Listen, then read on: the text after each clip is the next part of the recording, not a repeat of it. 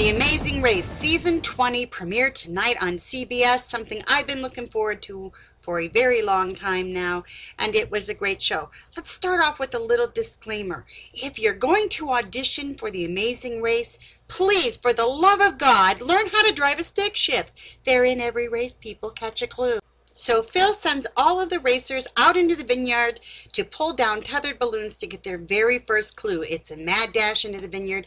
Some do great, and as usual, some do really bad. Now, this first show was a race for first place and a race for last place. The pack was like divided. Okay, so within the first few minutes, they get their clues. They go off to the next place. It's a roadblock. And one person has to skydive from 10,000 feet, and the other person has to read a map, figure out where their person is going to land, go get them, and get them off the mat that they land on. The person who lands can't leave until their partner is there. So that's how the two-man roadblock works. Now, within a few minutes, it's really sad when your title is the ambassador to laughter, the ambassador of laughter, and you're the very first person to cry on Amazing Race. The clown was crying within 10 minutes. Not so good for your career there. Now, Country Boys Can Survive was being sung by Mark and William Bopper, and I kept thinking to myself, not if you keep racing this way. They're in the car on their way to the first clue, and Mark is literally hanging out the back of the car throwing up. Now, I don't know about you, but if my partner gets car sick, I don't think I'm going to make them jump out of a plane the very next thing. But that's what they do. I guess you figure, well, his stomach's already pretty much empty. You might as well jump out of the plane. I don't know. But I felt really bad for his parachute guy because he lands and goes, oh, I got so sick up there. And I thought, oh, poor parachute guy, because, you know, he's riding on his back, basically. Going down, throw up, going up. Not a good picture there.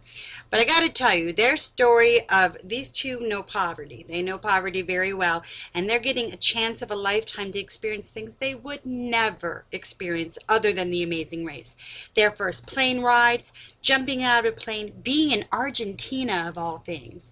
So while I don't think they're going to fare well in the race, I hope they do get as much out of the experience as they possibly can and see lots of things that inspire them.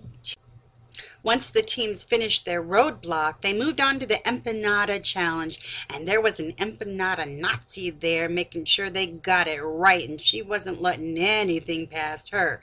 They're in Argentina, and they're making two different kinds of empanadas. They have to make 60 each, and the thing is, they had to be made differently, crimped differently on the edges. Art and JJ didn't bother to watch the whole thing, and they raced off to start making their empanadas. Now, Rachel Riley, who was there second, said, wait, they're making it differently.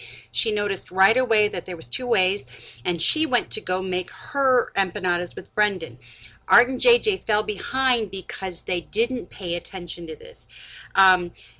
Dave and Rachel, the Army husband and wife team, she's not in the Army, did very well on this task, and then teams Neri and Jamie from the FBI also did very well. Now, the race for last place was just as intriguing to watch as the race for first place, because I couldn't believe how much bumbling was going on. Maya and Misia were the last to get their tethered balloon, and then one of them got the car stuck in the sand while the other one was jumping out of a plane. But they managed to get the car pulled out. She's the last person pulled off the mat. They catch up to everybody who's in the back of the pack at the empanada making challenge. And even though they're the last, they beat the Guidos, who don't know how to drive a stick shift, even though their mama told them to do it. Always listen to your mama. So Maya and Misia beat the Guidos. Now, the clowns had moved up, and the Country Boys had come in already. And so it's this race to the end between the Guidos and Maya and Misia. Maya and Misia surpass the Guidos. They come from behind, and they beat the Empanada Challenge, and they go racing off to Phil. Now, they are literally within eyesight of Phil. I'm not kidding you. there. And they didn't turn their heads to the right. I mean, literally all they had to do was go like this, and they would have seen Phil. And the look on Phil's face as they turned around and walked away and started going searching off all over the place. They threw their race away. It was the most amazing thing. All they had to do, literally, they're walking across the field this way. Phil's over here. Look, right here, right here. Just turn your head. That's all you have to do. No, they didn't turn their head at all. Turned around, marched into the field, turned around, marched out. Unbelievable. What a sad way to end your amazing race, and to think that the Guidos beat them. Oh, sad. So anyhow, the back of the pack, not really good racers. The front of the pack, oh my gosh, this is going to be such a competitive season. The women in the front of the pack are no joke. They're physically fit, they're smart, they're competitive. Now in the middle of the pack, we had what I call the also-rans, because they got very little airtime and you basically didn't remember them. And that was twins, Elliot and Andrew. And then there were the cousins, Carrie and Stacy, and the dating divorcees, Vanessa and Ralph. We're going to see more Vanessa next week because, as we all know, CBS loves to play up the Brenchel drama. They want to keep the haters of Brendan and Rachel around as much as they want to keep all their fans around. You know, during the last season of Big Brother, they really played up people disliking Rachel. They call them the couple you love to hate. But what they didn't realize is that Rachel won over a lot of fans, and I think she's going to do it again.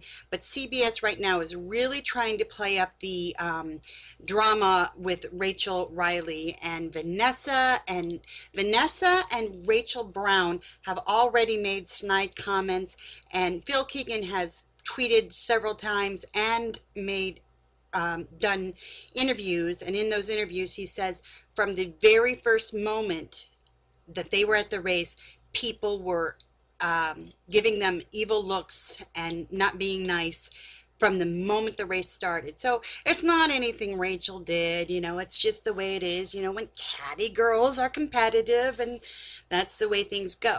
The other thing is, I was surprised to see the reaction of fans or people on Twitter and different places when Brendan made a joke. Some of y'all need to try on a sense of humor once in a while.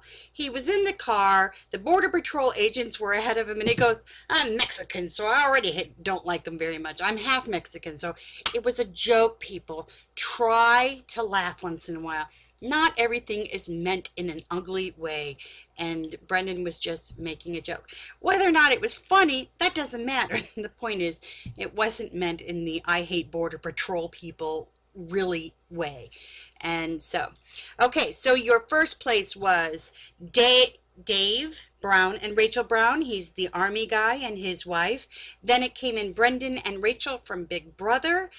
Art and JJ, the Border Patrol guys, Neri and Jamie, FBI, and who was eliminated? Maya and Misia, who just couldn't bother to turn their heads to the right. I cannot wait for next week's Amazing Race. I hope you tune in, and we'll talk then.